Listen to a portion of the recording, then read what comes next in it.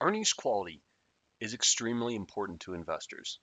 When they see the earnings of a company, they want to make sure that that is a solid representation of what the company can earn in the future, what it can earn on a sustainable basis. So earnings quality really has to do with this search for high quality earnings that are going to accurately represent the ability of a firm to provide returns to stockholders.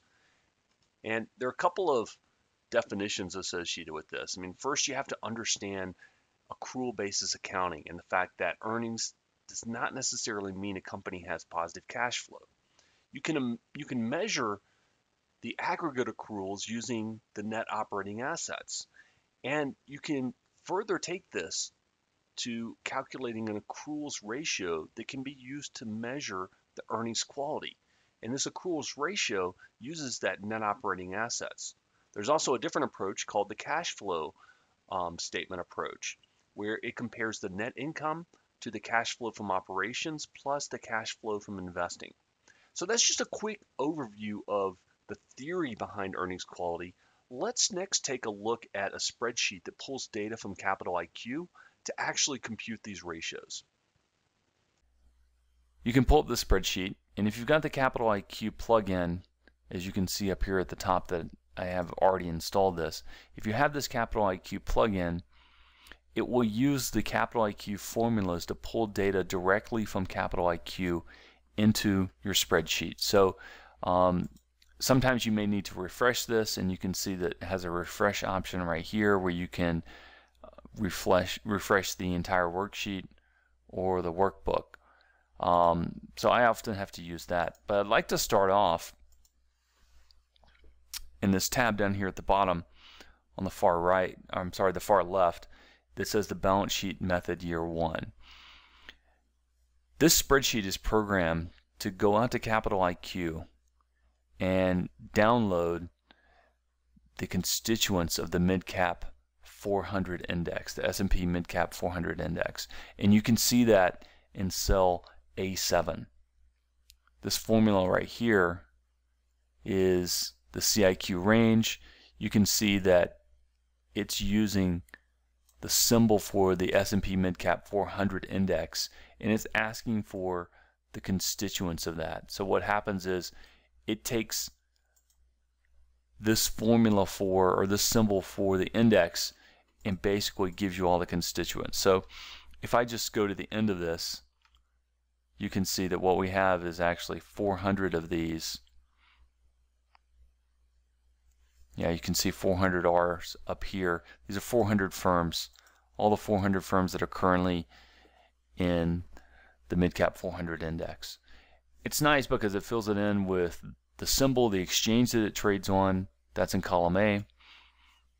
In column B, it's going to give you the company name. The way it's pulling that is this is the IQ identifier for that. And so what you can do is you can use this equals CIQ formula, and what it's going to do is it's going to take the symbol, which we've got in A8. You can basically look at the identifier in Capital IQ, the variable name, and that's what we have in B7 right here. We've got the IQ company name, and it's giving it for today. What is the current one for the fiscal year? It's also got the industry sector that this company is in. In this case, 3D Systems is in the information technology. Now we expand that in column D by figuring out what is the most recent fiscal year end. And for that particular fiscal year end, what we're going to get is the total assets. We'll also get the total cash in column F. We'll get the total liabilities in column G. And we're going to get debt in column H. So if you just go back to a couple of minutes ago, we talked about the formula for the balance sheet based accruals ratio. In order to compute that, we need the net operating assets, the NOA. And we've just got all the information right here from Capital IQ for that. NOA equals the total assets minus cash minus the total liabilities minus the total debt. In other words, what we're getting is NOA equals net operating assets minus net operating liabilities. Here's the formula right here. It's much better to see it in an Excel spreadsheet than actually hear me talk about it. In order to get this balance sheet accruals ratio, we need NOA for the most recent period, but also for the prior period. So in column J, it's pulling the most recent, actually it's not the most recent fiscal period, but it's the most, it's the prior fiscal year end. So the most recent fiscal year end was 6/30/2013. The prior fiscal year end was 6/30/2012. So it's going to use this fiscal year end to pull the data that we need to get NOA T-1. That would be our total assets. You can see total assets up here. We're going to get the cash. We'll get the total liabilities. And of course, from that, we're going to subtract total debt in order to get the net operating liabilities. So again, we use that formula that we saw earlier to compute the net operating assets for period T-1. Now to get the balance sheet accruals based ratio. In order to get that, what we're going to do is in the numerator of that equation, it's NOA for the most recent period minus NOA for the prior period.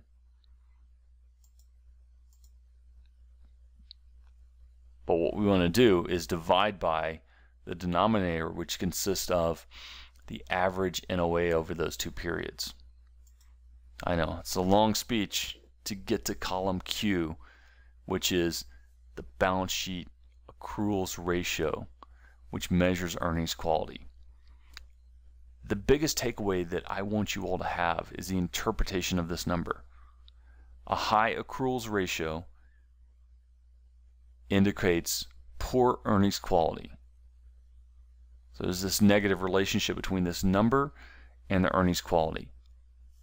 High number for the accruals ratio means that they're using lots of accruals, and that's a low earnings quality.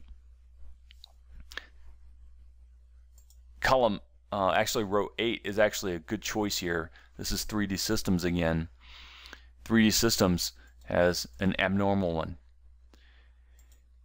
They have a balance sheet accruals based ratio of 0.37. Column R actually computes the rank of this. It basically compares it to the other firms in the mid-cap 400 index, and the rank for 3D Systems is 370. This is pretty bad. This means that it is pretty much an outlier in this particular index. It has a very high use of accruals and poor earnings quality. So having 370 is bad. If you put it on a percentile basis, it's at the 7.6 percentile. So one way to think of this is 92% of the firms in the mid-cap 100 index have better earnings quality than 3D Systems. We're going to put these into quintiles. And this is in particular in quintile 5. The stocks in quintile 5 are going to have high accruals and poor earnings quality. So we want to avoid the stocks in quintile 5. In contrast to that, you've got Adtran. I've never heard of this. This is a firm in the information technology sector. They've got a low number for the balance sheet accruals ratio. Their rank is favorable. Favorable meaning that they have high earnings quality, and if you rank the firms in the mid-cap 400 index, they come out to be 22, the 22nd best firm in terms of earning quality. They've got better earnings quality than about 95% of the firms, and this puts them in quintile 1. We want to choose these stocks that are in quintile 1. That is our bias. So let's talk about what these other sheets mean. The sheet that we just went through is the balance sheet method for year 1. We also have the balance sheet method for year 2. And what this does is it's using a different fiscal year end. It starts with T-1. It uses T-2 as well to compute the NOA for T-1 and T-2. And this gives us basically this accruals ratio 1 year back. So let's take a look at it for 3D Systems. 3D Systems had a high balance sheet based accruals ratio. It's worse than the vast majority of the firms in the mid-cap 400 index. 96% basically of the firms in this index have a more favorable earnings quality than 3D Systems. It puts it in quintile 5, which we want to avoid. And basically, this is the same result we saw from looking at this first worksheet. We can also look at it for year 3. It's the same thing. All we're doing is going a little bit farther back in time, 1 year farther back in time, and computing this balance sheet method. So if I click on the cash flow method, what we're doing is we're taking this list of firms in the mid-cap 400 index. We've got the company name, their sector, and then what we're doing is computing the cash flow based accruals ratio. We need a net income for that. From net income, we're going to subtract out the sum of the cash flow from operations and the cash flow from investments. We're going to divide by the average net operating assets. And here we go. In column J, we've actually got this cash flow accruals ratio. As I mentioned, 3D Systems is not doing well. They're high ranks, low percentile. That means they're in this bad quintile. We put them in the bucket of firms, the 20% of the firms with the worst earnings quality. So I'm going to move to the next tab. All we're doing here is we're going 1 year back and computing the cash flow based accruals ratio from the prior year. We also do it for year 3 as well. So we're getting 3 balance sheet based accruals ratios, and we're getting 3 cash flow accruals ratios. In the composite, we're summing all this up. So this particular worksheet references the balance sheet method for year 1, the balance sheet method for year 2, the balance sheet method for year 3. Those are in columns D, E, and F. Then we've got the cash flow methods. In columns G, H, and I, we've got the cash flow method for year 1, the cash flow method for year 2, and the cash flow method for year 3. In column J, we come up with a composite earnings quality measure, and you can see the description right here. How are we getting this? Well, let's look at the formula. If it's a financial company, what we're going to do is we're going to use the ratio in D4, and you can see that in the formula right here. Meaning that for financial companies, the balance sheet method works far better than the cash flow method. So we've got a special approach for those particular firms. Financials are often anomalies when it comes to trying to analyze their financial statements. Otherwise, what we're going to do is we're going to average what's in D4 and G4 for 3D Systems. And that means we're going to average the balance sheet method for year 1 and the cash flow method for year 1. So this gives us the composite EQ score for year 1. That's what we have in column J. We can do the same thing for year 2 and year 3. But what we want to do is compare earnings quality for a company to the particular sector it's in, because the earnings quality varies tremendously by sector. Some sectors, just by the nature of the way they do their accounting, have relatively poor earnings quality compared to the market. Some have much better. So what we're going to do is come up with what you see in columns P and Q, and that is the sector neutral SN earnings quality score. And we get to this for 3D Systems by taking the composite for year one and subtracting off the average for the sector. So 0.32 minus negative 3.1 is going to give us the sector neutral earnings quality score, which is shown in column P of 3.42.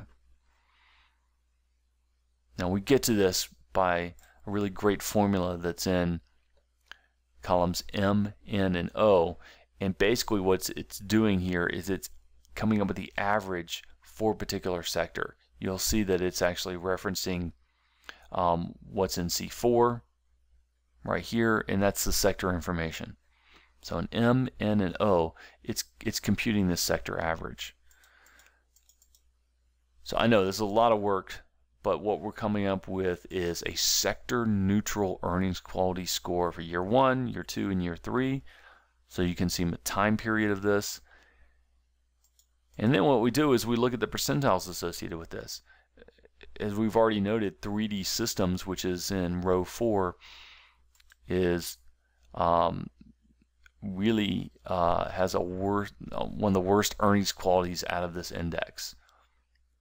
It's worse than 98% of the firms for year one, 81% of the firms for year two, and 76% of those for year three. It's in quintile 5 for year one. For the most recent, the prior period that is, and for 2 periods ago, it was actually in quintile 4.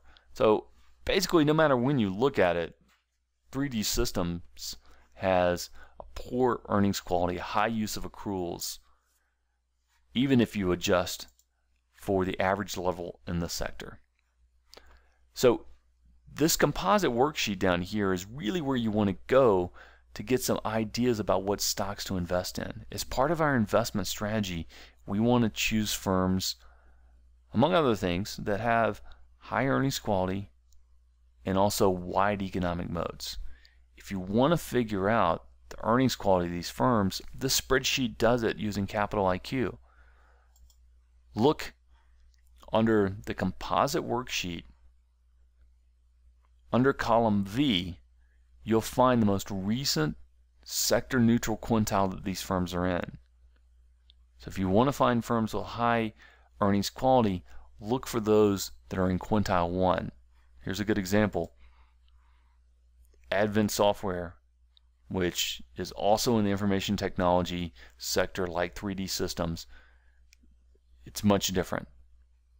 For the most 2 recent measurements, it was in quintile 1 and quintile 2. This means it had high earnings quality, low use of accruals. These are the firms that has historically outperformed. So I hope that gives you a good overview of the spreadsheet and how to use it. It's quick. You need to spend some time looking at the formulas associated with this to understand it, but we want to put this into practice. So we're certainly, we can talk more in class about earnings quality and how to identify these firms. But I hope this helps.